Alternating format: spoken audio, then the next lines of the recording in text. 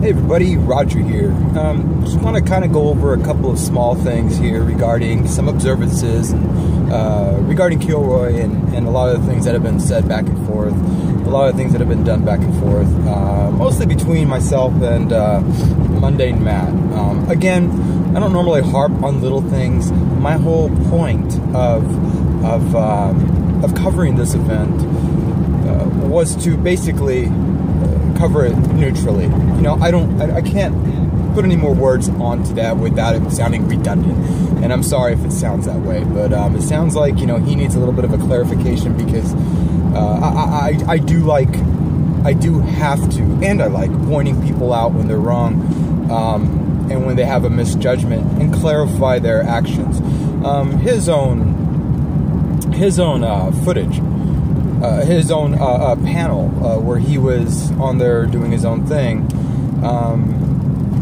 on Sunday. He had two panels. He had one by himself and one with 4 people, where it was an engagement type of a deal. In that first one, Roman Millennial asked an excellent question regarding how do you deal with people who have things wrong in the internet, yada yada yada. I had a question sort of about social media fake news. You mentioned everything that was happening online, Twitter, with this conference specifically. As YouTubers, I'm sure we all had our own share of, I don't know, Nazism accusations, and with this whole Me Too movement, we've seen that all it takes for someone to be accused of something is a little quick post on Facebook or Twitter, and all of a sudden you have this allegation out there against you that's there for millions of people to see, regardless of if there's any weight to it. And later on, I find that video, and I'm just like, none of what he said happened. So I find that to be pretty funny overall. She's just 16 years old. So as social media users, what are we supposed to do to combat, fake news allegations that other people may be sending our way without, we don't want to give them credit too much, but just not bother addressing them? What's the proper way forward? The Me Too movement was a big part of that. We've seen that, right? There's a great example. I don't fully have an answer to what happened, but I like to bring this up occasionally. There's a great example. I don't fully have an answer to what happened, but I like to bring this up occasionally. And everything about her question reflected my situation, what he did to me. He basically lied without doing his homework. He didn't ask the source, and then he proceeded to state that that is what happened. In fact, that is what happened just because he didn't get my side of the story, just because he saw from a distance. Doesn't that give you a little bit of an indication of what type of person he would be? And also in addition, with him saying that he was a security guard in the past. It's got its own audience, but it's always been for the artistic video. It's always been for the higher quality stuff that is not meant to be generally consumed by YouTube. And that's one of the reasons why we never release videos that take off like that. It becomes this factor of how do you play within. Also says that he probably has mislabeled a lot of people because of their actions due to his limited observation. So, yeah, I take offense to that, and I will call him out on it. But his whole speech, his whole solo speech was very hypocritical compared, what he told everybody how to handle things, how to do things on social media, and how to get ahead on social media, and how to avoid bullyism and all this and that. I'm like, well, everything you just did the night before, buddy, or the 2 nights before. And then in the second panel, here's the part that is very, very funny, because it's very, again, hypocritical. He was interviewing, he was doing his own day one Kilroy. Go watch that video if you can. And within the 10-minute mark, I am brought up.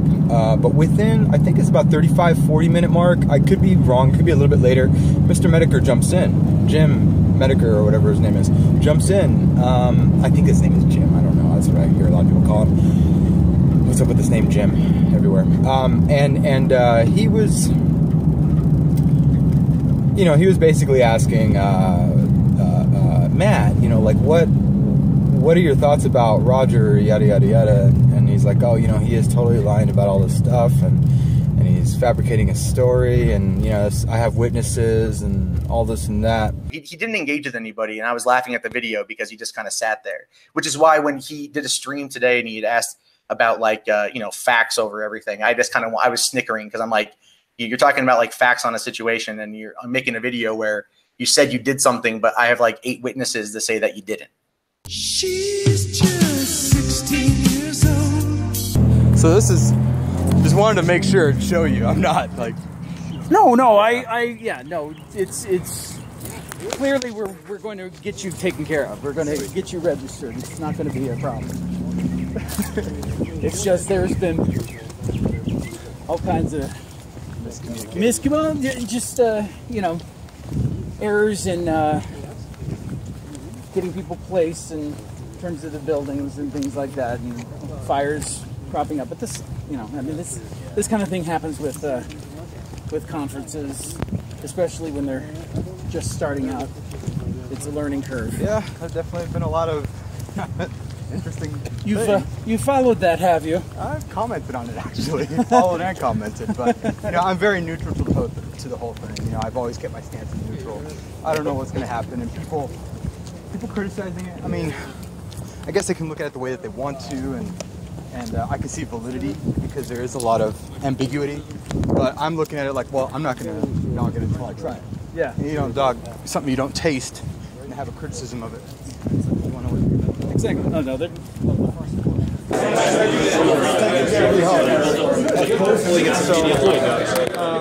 Yeah, I don't think I found anybody yet. Right. I guess I could wait, right? Oh, yeah, no. Hang out. Which is Let exciting. me talk to the front desk and see, because I didn't talk. What's your name again? Excuse me, are you one of the coordinators? No, I'm one of the volunteers. That's even worse. What can I do for you? I came here on your guys' Yap app. It said to come here from 7 to 5 to 9 today, and there was nobody in the conference room to register. Okay, registration. Tim was down there today for a while. It might have been a different conference room because this place is huge. Tim is going to open registration again tomorrow morning. We're going to tweet out details here in a little while, so you're good. You're good. I drove from North Phoenix tonight to get here. I'm not staying at the hotel. I live up there. That's why it's kind of a... Tim is coming down when he gets down. He's a big dude. He's a big dude with he's Danish with a British accent. I probably will just come tomorrow. It might be easier. So what time is he going to do it? He's coming down here probably in the next 20 minutes. And tomorrow should be 9 a.m. I have an appointment after this, so I wasn't supposed to be here for the meet and greet. So. We're not going to do it. I appreciate it. No worries. Somebody told me you were here. I've already texted him and thanks for Okay. Cool. Thanks. No worries. Tim is coming to help because you've got 3 people here that are right now. Him. I'm sorry, but these are people that need to be registered as well. Okay. So Tim is a tall British. He said this guy over here said a big guy, right? Big guy. No, not the bulky guy. No, not him. But he's tall. And speaks in a British accent. But he hasn't gotten here, but he's on his way. So as soon as I'll point you guys out. That gentleman as well. Well, thanks for catching me. I was going to leave because they said tomorrow we can register. No. Well, I'm sure you can. Tim said he's coming, right? I'm the guy that everybody's talking about in regards to the registration issue. Okay. And that is, it can be backed with fact with 3 people that assisted me that saw me in my scenario. Why didn't you come over and talk to me, dude? Because I didn't know you. I don't know who you are. You talked to Michael, said you had to know what it was. Everyone else came over. No, he said, we both walked in. We both walked into the venue. Yeah. He sat me down and said, I'm going to go. They left again.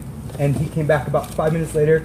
Both him and the guy that's going to be speaking, Joaquin, and one other guy, they came back to me and said, well, look for a guy named Jim. He's a large guy. He has an accent, so you'll recognize him. I'm like, well, I can't hear anything in here. And I've asked for information about like who the coordinators were in the past, but I never received information. I don't know who you are. I'm sorry, dude. I'm sorry I didn't find you. I wish you would have found me down there. Yeah, no, likewise, man. You know, I give you kudos for that. But that's my whole thing. Is like I didn't know anybody. I don't follow these people personally. I just so I reported on that. You know, I just basically said, you know, I'm upset because I had other things to attend. I was just gonna stay here to register. That's what it said in the app. And then I left. You know, I had dinner with a friend. And then I came back the next morning, and then I found out that everybody on the internet was saying that, oh, you know, he's lying about it. And Mr. Medicare, you know, was like, okay, well, maybe he's just trying to, maybe he's just trolling the whole place and whatnot. He's like, Roger is one of the only few people there with an opposition view. The only person I know here from any kind of oppositional position would be the what's his name? His name is Roger. I know that much, but I don't know what his channel's name is. I know that Jim was sharing that earlier too. She's just 16 years old. Well, buddy, again, you didn't ask me, so don't put words in my mouth. I don't have an opposition view. I have a very neutral view. You know, it's one of the reasons why I think I had a chance to sit there and relay information back and forth between myself, Sestra, and Based Mama. They were more than willing and open to discuss things with me. It started off bad. I mean, yeah, Sestra was... Sestra initially just came up to me and was like, yeah, you know, if you want to go ahead and just bash this whole place, go ahead. You know, we don't care. You know, you could tell she was flustered.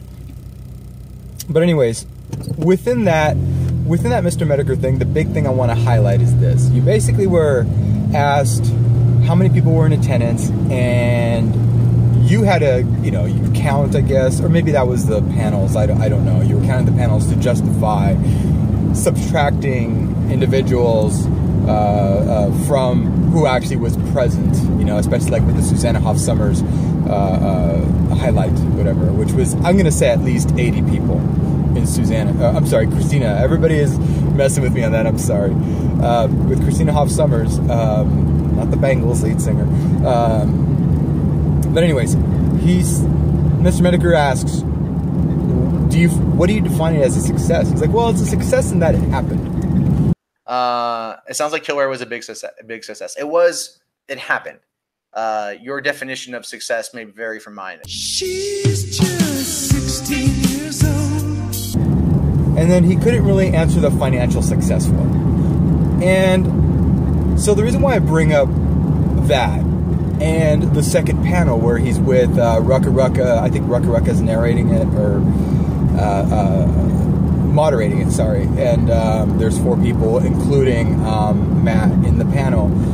Matt just kept talking about what success meant to him and how he got his house and how he got out of debt and how he was able to buy this house and how he has a baby and money. But when it becomes I've been doing this as a job for 3 years. I've got a business license. I've got a home. There are elements of things that I have to maintain. It's not always the easiest, but you still have to look at it from the perspective of how does the business grow. Now, I'm not deriding you for just doing it as a hobby. At no point would I ever say that. But my entire intent when I started this was to shitpost to get money so I could pay rent. Right? Like I was on unemployment, I was on food stamps, living in Los Angeles. I was fucking just like, I was angry at the world, and I ended up turning it into something that I cared very much about. But when that happens, you also have to worry about the way the changes are. And so while you can still talk about certain things, you also have to play to what's going to be successful for you. And if those start separating further and further apart, what are you going to realistically chase? Is it going to be your passion, or is it going to be your rent?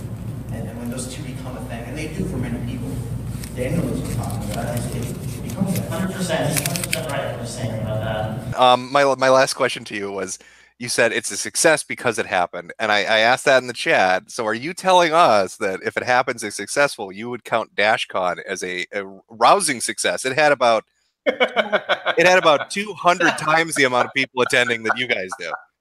Okay, I get what you're saying there.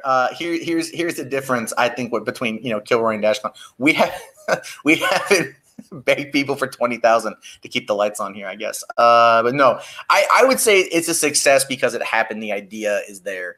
DashCon, I see your point. I don't know. I guess the metric is they got their money, so in their eyes it was a success. To everyone else, it was a raging dumpster fire.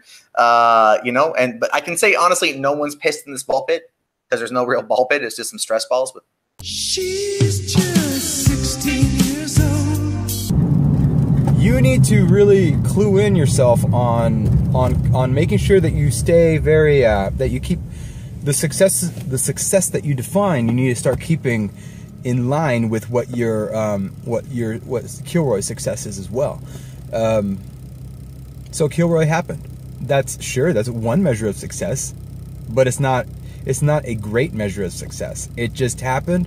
Okay, so that's like saying in your case, oh, you know what, you tried, and look at Matt, if you did not succeed in YouTube, guess what? You at least tried. You're successful in that, right? Right? Is that what you would say? No, because what you were saying in your little speeches was that you became successful because you started, you were doing everything on YouTube, and 6 years into it, or you were good, and then 3 years you bought a house. So success to you is a house. And then you said, you kept preaching like, oh, money is the thing, you want to make sure companies or whatever you're doing is going to be financially good. And I may be putting words into your mouth, but you can watch the segment and realize what I'm trying to get at here. Your definition, your real definition of success for you is financial. But when it comes to Kilroy, it's just that it happened. Well, guess what? They have to feed their families as well. My understanding, and I am free to disclose this out of permission, is that Kilroy is $5,000 to $10,000 in the hole, and I don't think you would look at that as a success. I mean, when you said you were on welfare and poor and everything, yada yada yada, and you were on food stamps, well, welfare, food stamps, same thing. You didn't define that as successful. You struggled because you struggled with that, and so you saw it as an obstacle. That's what I'm trying to get at with this whole thing. Your definition, you're mixing it up. Why don't you just save face and say what it really is? The reason why, okay, you know why it was good for you to not save face and lie about your initial situation about being poor and everything? Because it got you to be successful. Why can't you do the same justification for Kilroy if you care about it? If you really care about something, you will be hypercritical about it. I am. I'm very critical of myself. I'm very critical of my friends. I'm very critical of my family. And I love telling the truth. I'm very critical of my coworkers. And they're very critical of me. We've made an environment where, yes, if I fuck something up, I will take ownership of it. And vice versa. You have to do this in real life. So, you know what you're doing? This is why you seem very, very, very disingenuous to a lot of people in this Kilroy case, is because you're being a hypocrite. You are being a huge hypocrite. People, if you haven't done so already, you'll find my argument to be valid. Watch the 2 videos that I posted of him discussing all this. In his first panel speech and his second. I think I have them both in the same video, to compact it for you. So they were both live streamed, and I rest my case on that. Mundane Matt, you also had an opportunity when you were leaving. You could have approached me. Sure, I may seem unapproachable at times, but as you can tell from a lot of my videos, I was able to talk to Base Mama. I was able to talk to Sestra. Well, you didn't see that on video, but I think you saw that. And I talked to them for at least an hour and a half, if not more. And they were very comfortable with me, and I was very comfortable with them. So I can be comfortable with anybody in controversy. I can be comfortable with anybody who is a silent person, loud person, whatever. I got to talk to a lot of attendees there as well. And I'm not a person who gets starstruck. Like I said, the only one I really ever have is with Haley Reinhardt. That's a whole other story.